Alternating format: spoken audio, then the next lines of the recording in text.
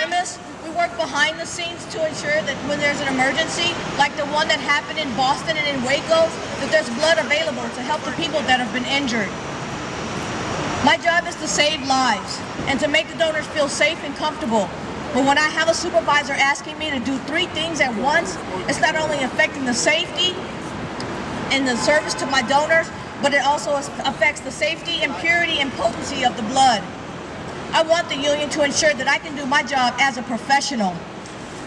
I feel like our human resource department doesn't take our concerns seriously. When I told them that I wanted to make a living wage, they laughed in my face. When people donate blood, they want to feel like they're donating to a cause, to be a part of the bigger picture.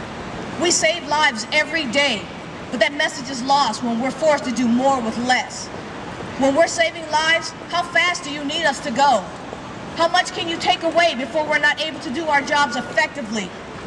They ask us to see more donors in an hour. They took away our differential pay. They reprimand us like we're children. I want my daughter to know that I'm not going to back down. Yes. Yeah. We deserve a living wage. We deserve to work for a company that respects us as professionals. And that's why I'm voting for the union. Yeah.